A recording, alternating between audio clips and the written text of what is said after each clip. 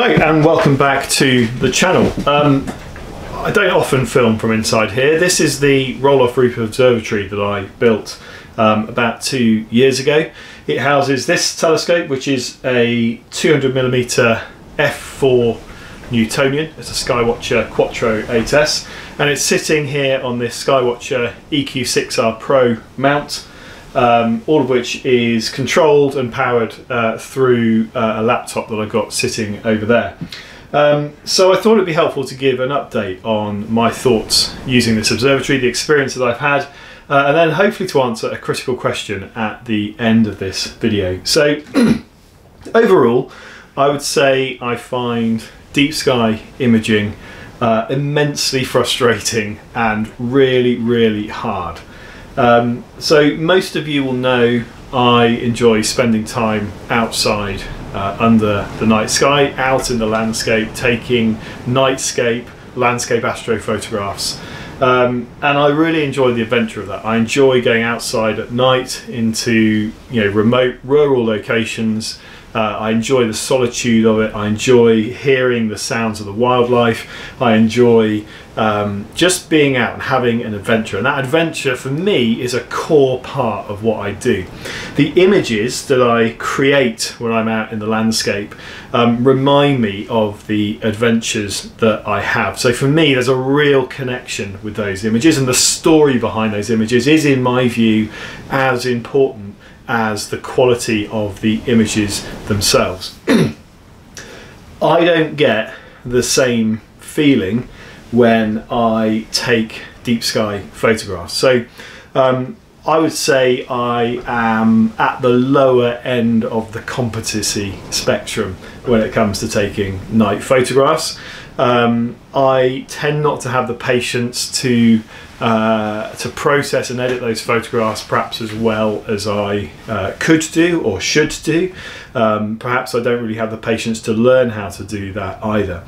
But even with the deep sky photographs that I'm most pleased with, that have perhaps the most integration time, so the longest exposures, where the signal to noise ratio is lowest, and where I've really taken the time to edit and process them well, I look at them and I just don't get the same sort of tug at the heartstrings. There's no, for me, sense of adventure that I get. And I look at the photographs, and rather than being reminded of, a fantastic night on a beach in the middle of nowhere, hearing the sounds of the birds and, seeing the sun come up in the morning, I'm just reminded of all the immense frustrations that I've had in building this observatory, in trying to get this observatory watertight whilst also usable, whilst trying to get all this gear to talk to each other on the laptop, overcoming just technical glitches every night, and then the really sort of hard learning curve of editing and processing those images. So I'm just not getting the same level of enjoyment with this as I get being out under the stars at night. So that's a bit of a problem, because this is taking up, quite a bit of real estate in the garden. It's, there's a reasonable amount of expense tied up in this kit, and I'm not entirely sure at this stage whether I can justify either of those two things. So this whole enterprise has definitely not been without its challenges. Probably the biggest challenge I've had with the observatory has been ensuring that the roof can roll on and off smoothly without catching any of the walls, without having too big a gap between the walls and the roof that the rain can get in. It used to be the case that the roof would keep snagging, that I'd have to keep lifting the roof up, and the roof's quite heavy. This is a big shed, and unfortunately the frame that I built on the inside here just doesn't have the strength to support the roof really rigidly, so it keeps sagging a bit. So I've had to lift the roof up so far that there really is too much gap, and often the rain will get in through that. Now, the kit's okay.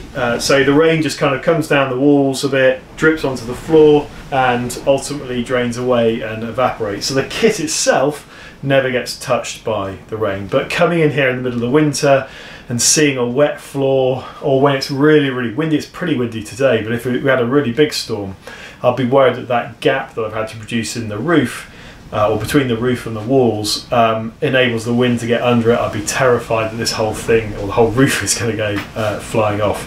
That's probably been the biggest challenge that I've had. I've probably tried, 2 or 3 different times now to fix that problem, but really I just don't have the capability to do it well. Working with this plastic shed is actually really difficult. I'm not particularly good at DIY. I can knock a few wood things together, but anything beyond that is a bit challenging for me.